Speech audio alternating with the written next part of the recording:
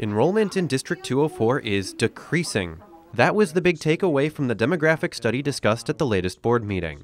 The projected 5.2% decrease by 2021 is mostly due to large classes of graduating seniors leaving the district, with smaller kindergarten classes enrolling. When we look at the median age, it's slightly younger than what the census U.S. average is. We think that's going to start going up.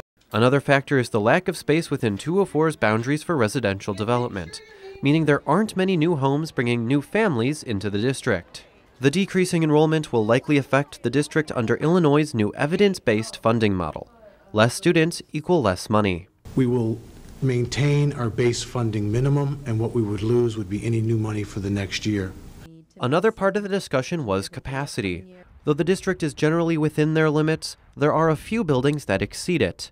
So the board wants to see some more data. We've got our total capacity for high school, total capacity for middle school and elementary school. What happens if we were to roll up all those numbers? What's our percentage capacity at elementary across the district, at middle school across the district, high school across the district? The district will use data from the demographic study to make decisions like boundary changes, what to do with old buildings such as Indian Plains and Wheatland, and where to place programs like STEPS. Reporting for Naperville News 17, I'm Blaine Irwin.